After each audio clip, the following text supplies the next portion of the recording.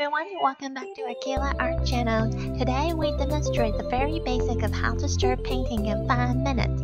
First, let's bring in some inspirations. Inspirations are everywhere. Those are just a few lovely sceneries that I saw over the weekend. Now that the spring is here, flowers blooming and water shining, it really makes me want to paint. It doesn't have to be scenery or objects, but you can paint about your emotions too.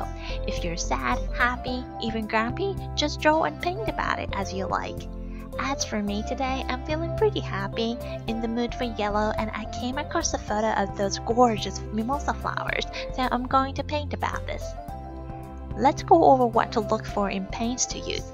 You want something that's easy to use so that it can work with the speed of your ideas. Those should be easy to blend and quick to dry. Also easy to clean so that you won't damage your brushes. And hey, you want to spend more time painting and not cleaning. Vivid color payoff and safe for you and the environment is always a plus. My favorite, of course, is Aqyla. As for materials to paint on, you can use canvas, paper, fabric, tile, and brick. These are just a few examples, but you can be as creative as you want to be with Aqyla because it is very flexible. And the basic things you need are masking tape, pencil, eraser, and paint, a few different types of brushes. We're painting on paper today, tracing paper, the photo, and a palette of your choice.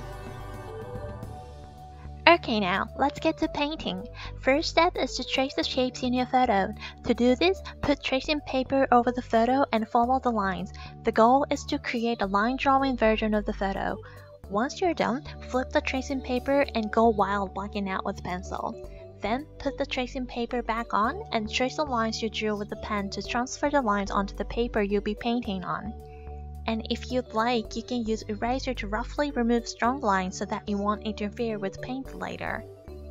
Next, let's capture the general tone. The goal here is to create a blurry version of the photo using paints. It helps to wet the paper first. This helps paint to blur better.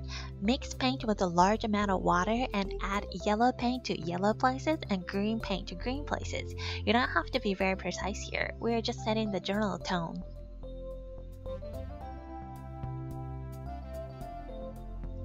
Then, let's give the painting some texture. Add less water to the paint to get deeper colors and add depths to the areas you painted in the previous step. The goal here is to make it less blurry than before, so find places that are darker in the photo and paint accordingly.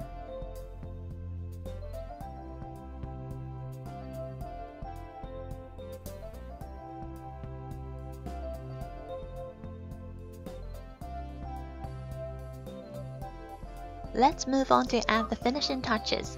Use a brush with smaller tip to add all the details. In this case, you want to draw the lines in the leaves and texture of the flowers. The goal here is to make it as clear as you want the painting to look using more variety of colors.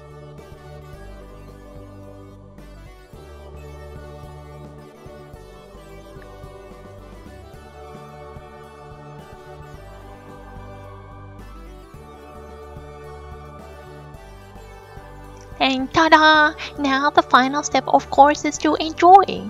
Frame it nicely and display it nicely. If you feel like your bedroom is missing something, you can display your masterpiece to give it more life.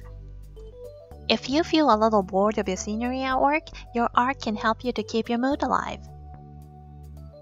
You know what can help you to relax even more in the bathroom? An eye candy to enrich your soul. I hope you enjoyed this project as much as I did. Art offers so many ways for us to enrich our lives by making it, appreciating it, and talking about it. Please let us know what you plan to paint next. Thank you very much for watching, and please make sure to subscribe to our channel for more art and craft related videos like this.